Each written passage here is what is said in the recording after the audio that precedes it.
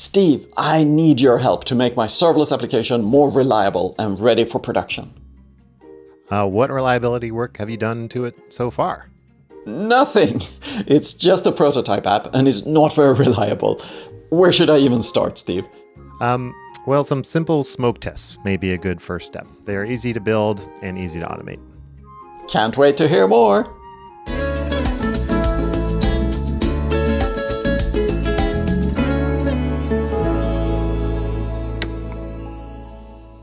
Steve, you told me the other day that you have experience in reliability engineering?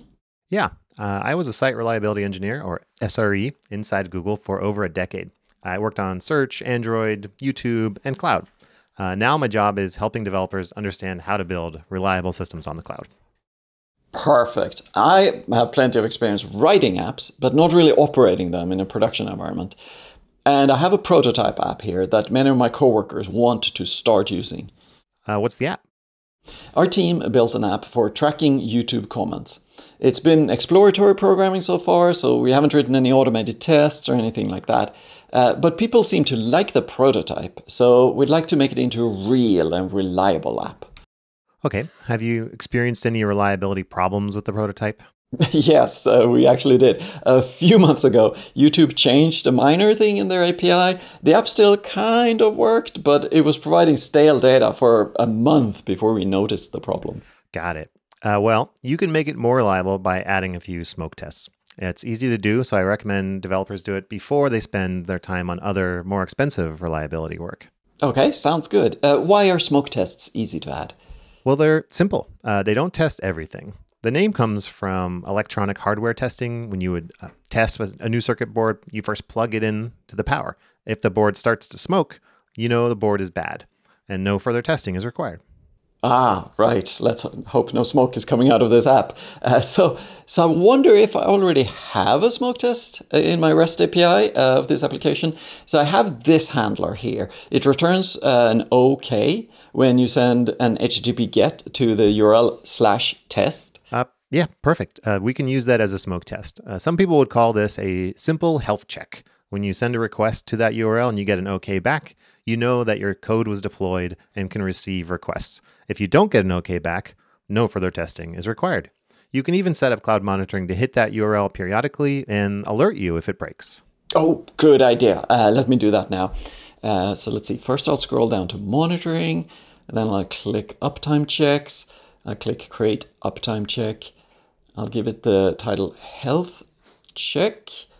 Then I'll pick HTTPS, enter the host of my Cloud Run service.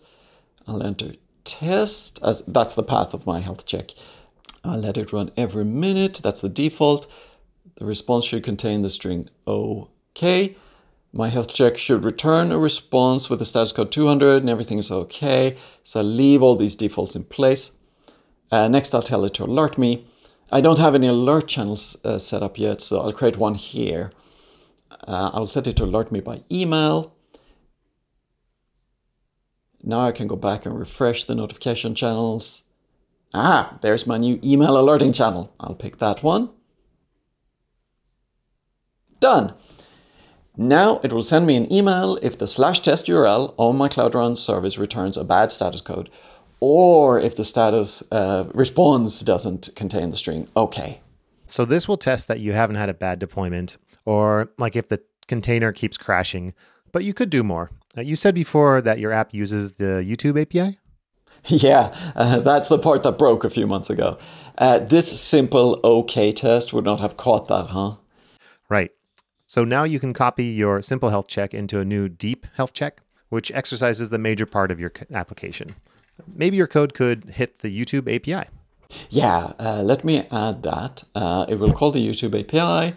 I will ask the API for all videos in this particular playlist. And here I'll check that I got more than 0 results back. And this method started throwing an exception before. If it does that again, it will be caught here, and a 500 error will be returned. You probably have other system components as well. You could exercise them too. Yep. I do have a database. Should I add code for that here in this health check? Actually, it's useful to put the different smoke tests behind different endpoints. That way, if there is a failure, you'll know right away which system component caused it. Makes sense. Let me add an endpoint for the database smoke test. My code could ask which videos a certain user subscribes to. I'll add the code here. But Steve, wait a minute. I don't know which users have added which videos in the application. And this could even change over time. How would the smoke test code know if the returned data is correct? Good question. Remember, this is only a smoke test, and it's not a full integration test. We'll talk about those more in a future episode. But at this point, we're simply plugging in the power and checking to see if smoke is coming out or not. So you could call the database and just make sure that no exception is thrown. I see what you mean. Just check no smoke is coming out. Okay, I will tweak my code so it asks for user 123, and that user probably doesn't exist, but the code should be able to connect to the database anyway and run the query and return an empty result. And if the code can't connect to the database, an exception will be thrown, and this endpoint will return a 500 error. Great. So now once you have one endpoint per major system component, you can monitor them as well with cloud monitoring or another tool of your choice. Right. I will add these new tests to cloud monitoring. It was really easy to write these smoke tests, Steve. That's right. It's easy to set up smoke tests on serverless platforms like Cloud Run. If you use virtual machines or Kubernetes, you have to make sure that you test every machine in your cluster. With serverless, Google hides that complexity. Got it. So I guess none of my smoke tests so far check the JavaScript frontend of my app. Yeah, that's another way you could improve your smoke tests. You could set up some basic regular expression matching to ensure that the page content is what you expected. For example, let's make sure that the footer shows up, and therefore we can pretty much expect the whole page was loaded. We're not checking any content from the database, just the content from the front end itself. We want your smoke test to be very limited in scope. Okay, it sounds like it could be a lot of work to set all these up.